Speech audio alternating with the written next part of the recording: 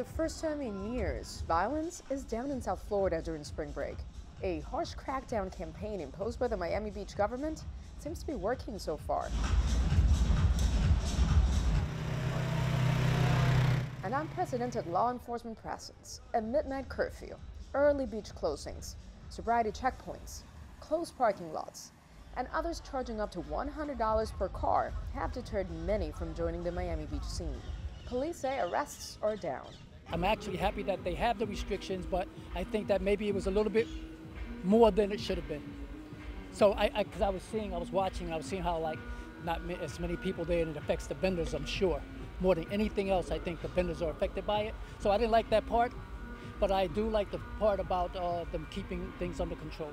But the crackdown has come with a cost. For business is quiet, especially the curfew, you know, out of 11:59, so we had to close at 10 p.m. Did you feel that? Yeah. Turn it over.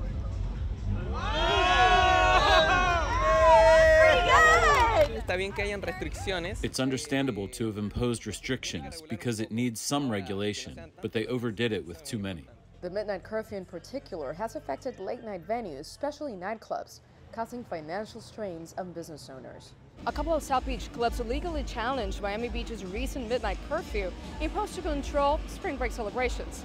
Despite their efforts, the judge denied the request. I feel like it's lame. I think the business owner should keep it open more. Further north, in Jacksonville Beach, a spate of shootings on Sunday left 1 man dead and 3 people injured. So as spring break continues, city officials here remain on high alert, especially as tens of thousands of visitors are expected to attend the highly anticipated ultra-electronic music festival here this weekend.